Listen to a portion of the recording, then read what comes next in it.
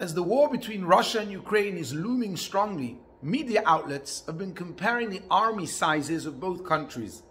And the reporters are saying that Russia has approximately 1.1 million soldiers and the Ukraine has around 250,000 soldiers. Now you may ask, but there's around 20 million Ukrainian adults. Why are only 10% of them joining the armed forces? The answer is simple. Most people cannot actually fight. A significant percentage of the community simply aren't physically fit enough to fight. Some people have flat feet, others are asthmatic, those with mental illnesses are automatically excused, etc., etc. You get the gist. With this in mind, it's amazing to know that only one nation in history declared every adult fit to serve in the army. And this is the Jewish nation. In this week's parasha, Kitisa, we read how 603,550 men from the age of 20 and up donated a half a shekel coin to the temple.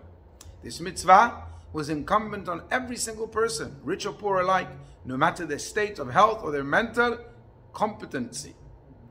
Now later in the Torah, at the beginning of Bamidbar, we learn that there were exactly 603,550 soldiers fit to fight in the Israeli army, which means that every single person of the right age was expected to serve. Incredible. There were no cripples, no people with mental health issues, no cowards, and so on and so forth. Basically, everyone was a warrior. Wow. Was that a one-off miracle? And only during the time when the Jewish people were in the desert? Perhaps not. Perhaps when the Torah tells us that they were all fit to battle, it was not referring only to physical battle, rather to a spiritual one too.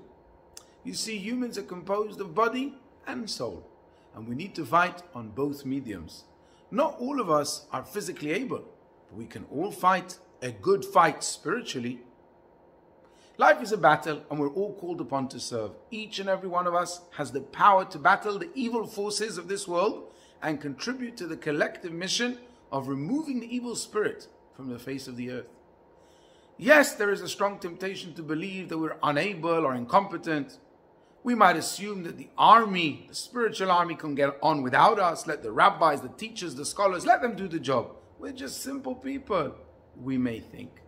But the Torah is teaching us we are perfectly able. We are spiritually perfect and we are needed. The world awaits our service and we have been conscripted to the cause. We've been mobilized in Hashem's army. What an honor. Shabbat